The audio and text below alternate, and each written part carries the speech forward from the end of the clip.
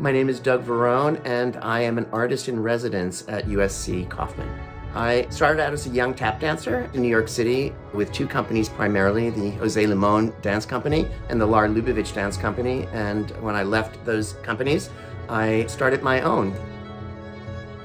The work that I do has an emotional edge to it, so I'm always looking to mine choreographic material that feels personal, that tells a story.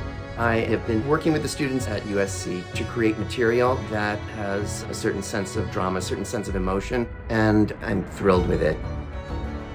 The piece is set to a really beautiful score by New York-based composer Julia Wolfe. It's a piece entitled Fire, and its inspiration was the 1911 Triangle Shirt Fire, so it has a beautiful, evocative, emotional quality to it.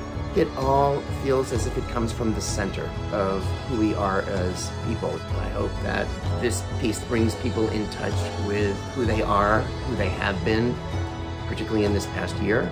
COVID has changed the way that I work, period. This piece that we are creating right now very much plays into that. We've been working remotely with the production company RYBG to create a beautiful, strong film. I love the students from day one. Their creativity has been incredibly inspiring. They are the driving force of this work, and it's been fantastic.